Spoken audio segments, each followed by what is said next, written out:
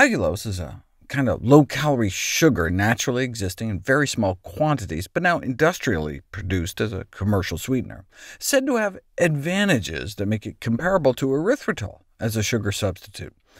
It's said to have anti-diabetic effects, but this was in obese mice. Allulose decreases LDL cholesterol levels in high-fat-fed hamsters, and is said to have a substantial impact on obesity in lard-munching mice. But what about men and women? In a petri dish, allulose inhibits fat cell precursors from maturing into fat cells, and reduced the amount of fat accumulation within fat cells. Here's a before and after picture with the fat staining red of swapping in some allulose for regular sugar. Therefore, the researchers conclude allulose may be a promising sugar substitute for an anti-obesity diet, but you don't know until you put it to the test.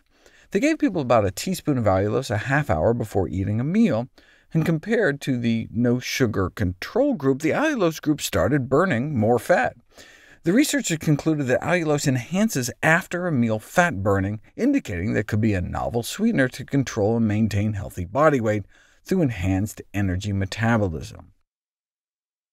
OK, but first of all, it was only 15 calories of fat burned over that 4-hour period, and they didn't burn more calories overall. They just switched from burning carb calories to fat calories, and so may have just switched back later on and made up for it later in the day.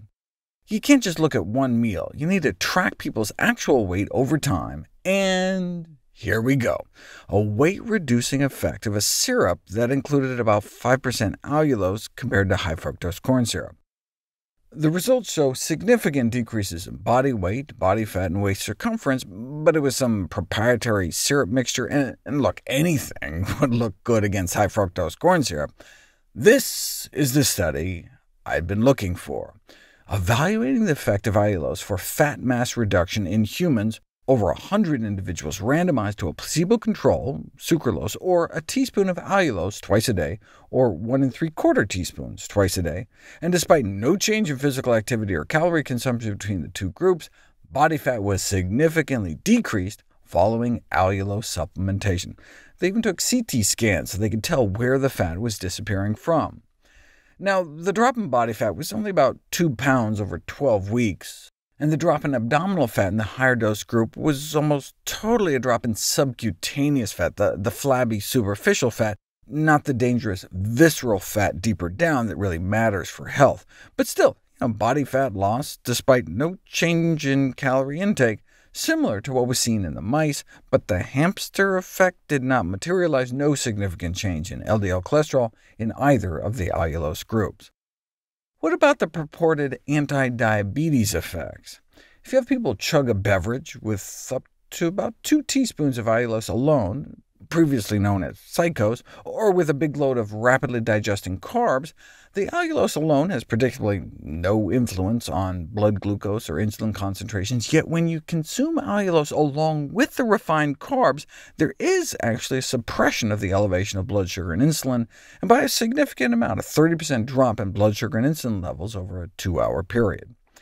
We think it's because the presence of allulose impairs the absorption of sugar through the intestinal lining, because they all might be competing for the same sugar transporter. Yeah, but who's chugging maltodextrin? What about just like a regular meal? And here we go, and in borderline diabetics who could use some blood sugar spike suppression. A randomized, double-blind, placebo-controlled crossover experiment to see what drinking 1 1/4 teaspoon of allulose in a cup of tea with a meal would do, and indeed, a significant drop, though only about 15%. You can see how they tried to exaggerate the y-axis. They also did a second experiment, randomized people to a little over a teaspoon of allulose 3 times a day with meals for 12 weeks. Nice to see there didn't appear to be any adverse side effects, but they also didn't find any weight loss effects, in contrast with that other study.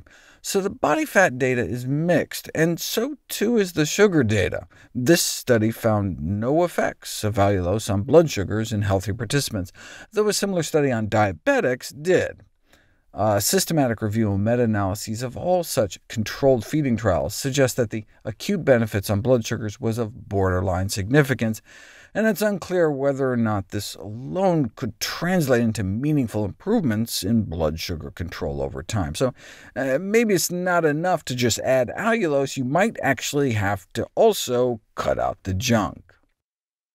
Although ability to suppress blood sugar responses is one of the most well-studied aspects of allulose, I do just want to cover one last angle: the fact that allulose extends the lifespan of a tiny roundworm called C. elegans through a dietary restriction mechanism, even though they ate the same amount of food. 2 months in, just a few percent of the control group were still alive, whereas twice as many in the low allulose group, and about 25% still around in the higher allulose group. We think it worked boosting the expression and activities of antioxidant enzymes in the body, extending lifespan by mopping up free radicals. But who cares about the survival curves of worms?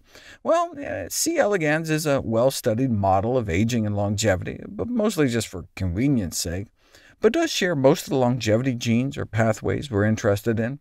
It'd be nice to see experiments on at least human cells. And here we go. The effect of allulose on free radicals and oxidative stress in human coronary artery endothelial cells, the cells that line the inside of our arteries. Add a bunch of sugar, and free radical levels shoot up, but add the same amount of sugar along with some allulose, and it's as if you never even added the sugar. And this then translates to inhibiting the expression of an inflammatory marker that plays a role in the buildup of atherosclerotic plaque. However, it's still too early to draw conclusions about the clinical relevance of these data. To conclude, are these rare sugars like allulose healthy alternatives for traditional sweeteners? Well, considering the variety of potentially beneficial effects of allulose without known disadvantages from metabolic and toxicological studies, allulose may currently be the most promising rare sugar. But how much is that saying? We just don't have a lot of good human data. As a result of the absence of these studies, it may be too early to recommend rare sugars for human consumption.